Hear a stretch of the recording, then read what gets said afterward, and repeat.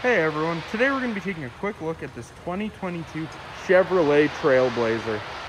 On the inside we have these super nice leather heated seats, as well as your Chevrolet infotainment system and your other power options.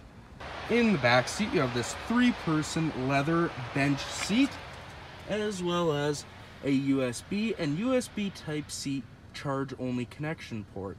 With this being an SUV, you have tons of trunk space, but if you're looking for a bit more and are willing to sacrifice a seat or two, you can drop that back row of seats down, giving you tons of room.